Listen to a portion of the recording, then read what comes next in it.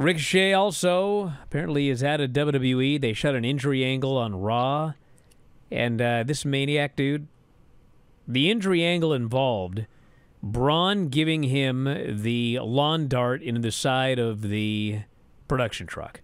And a power bomb through broken glass. That's the least of his problems. Do you remember when they did this to Ray? Yeah, of course. Everyone remembers. Very famous. It's a very famous thing that they just replayed on the WCW thing on last Tuesday night. Well, when they did it to Ray, I mean, it was a very, very famous thing, but, you know, I went back and I rewatched all of those Nitros, and what actually happened, I mean, people's memory, I mean, he just kind of threw him, and then, you know, Ray hit it with his head and fell down, landed on his feet, and took a bump and everything like that, and it was super safe and everything, but, you know, because of, you know, the circumstances and everything. You know that Nash said that Ray wanted him to throw him through a window, and Nash said that that's probably not a good idea. So he just threw him against the side of the trailer instead of the window. Well, the point is, it was a very safe bump when Ray took it. But my God, when Braun Breaker threw this guy into this production truck, Ricochet hit the side of the truck and took a fucking flat back bump on the cement. And he splatted on the cement so hard. And, like, dude, he's out of here. I mean, I could not believe he took that bump on the cement to write himself, like, literally out of this promotion and probably going somewhere else.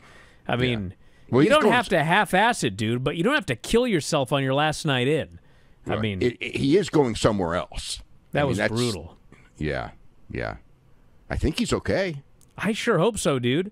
I mean, he took the power slam off the platform onto the hood of the car and went through the glass and everything like that, and you know, that's certainly not a fun bump at all, but I mean, no, not at all. I don't know, man. That bump that he took when he fell on the cement, I thought he hit his back of his head on the cement. I thought he was dead, and I went back and watched it, and he actually didn't, but he splatted. I mean, he splatted on the cement from quite a ways up too.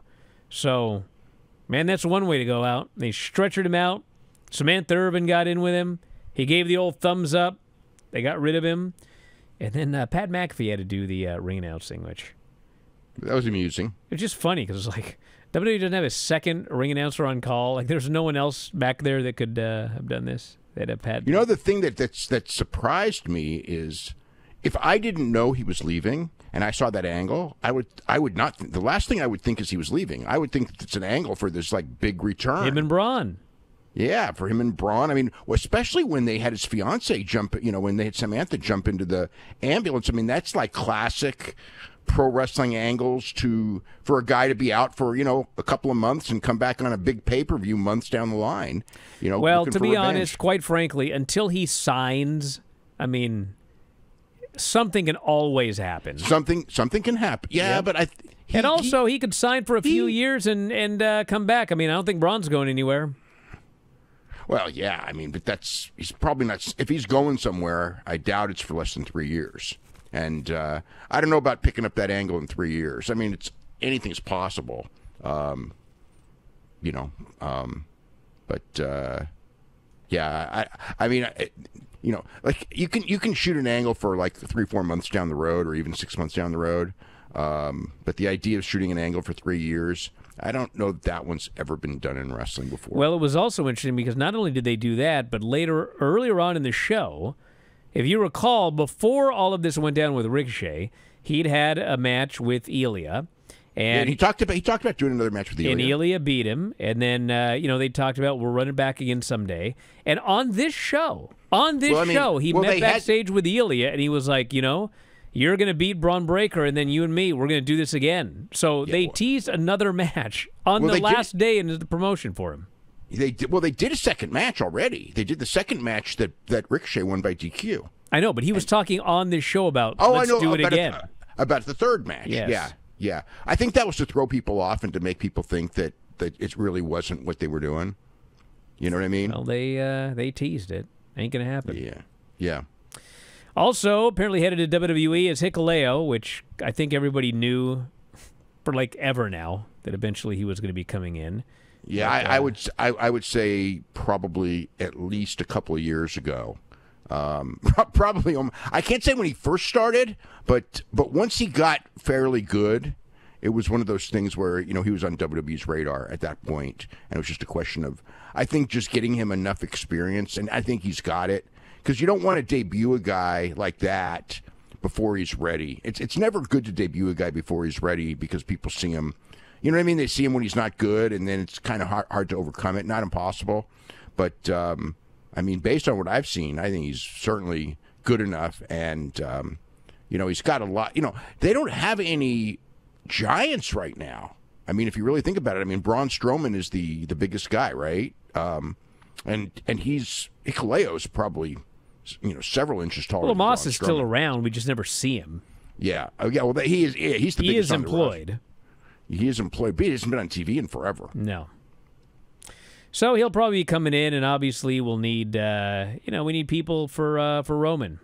So, you know, he's going to need his crew to go up against Solo and his crew at some point down the road. So maybe Solo, maybe he's in Roman's crew, maybe he's in the other crew.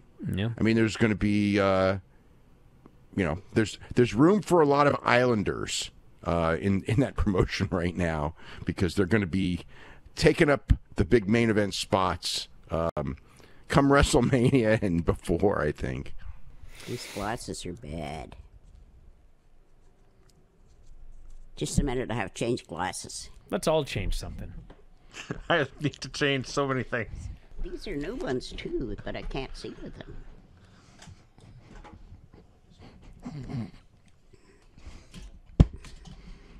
Okay, here we go.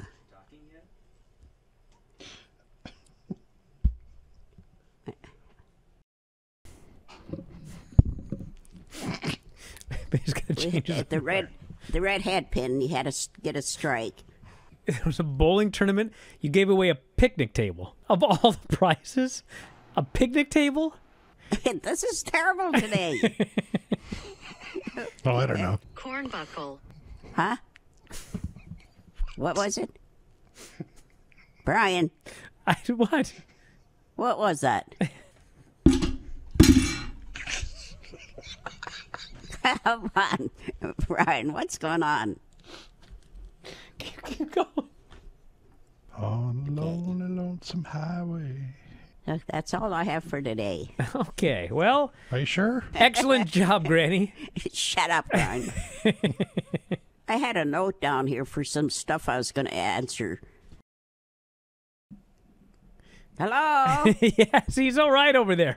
Hey, guys, did you love this clip? If so, you should join our channel. Just hit the join button, and you'll have full access to every single show that we do. Wrestling Observer Live, Wrestling Observer Radio, The Brian and Vinny Show, all of them in full HD, full length, plus archives of all of your favorite shows. Click join today and don't miss out.